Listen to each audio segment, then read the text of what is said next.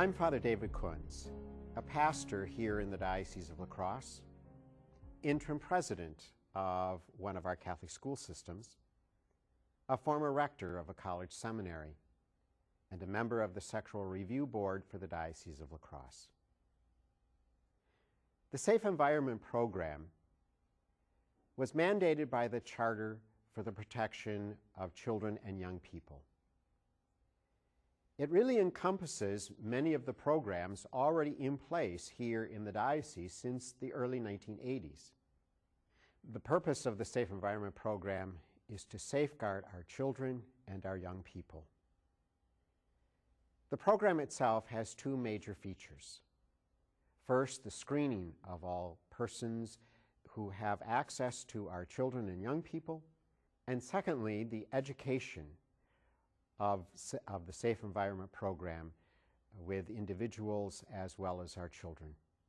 In terms of screening, the Safe Environment Program calls for the screening of the following groups. First, all ordained ministers, both priests and permanent deacons, priests from the diocese, priests who serve from outside the diocese. Secondly, all professional employees, full-time and part-time, whether they be in the school, directors of religious education, all diocesan employees. Last of all volunteers, whether the volunteers be in our schools, in our religious education programs, or in our youth ministry programs.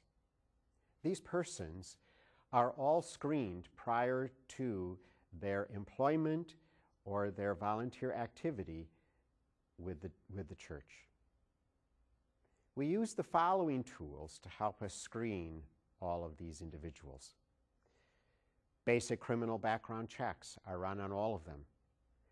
Some are subject to a comprehensive criminal background check, priests, deacons, teachers.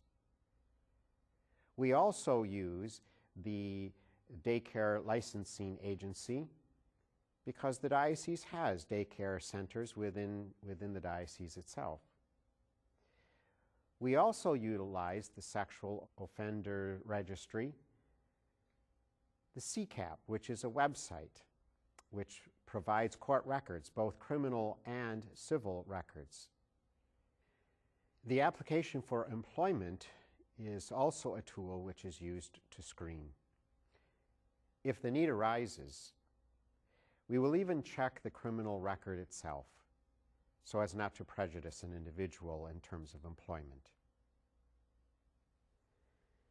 The second feature of the Safe Environment Program is the educational component.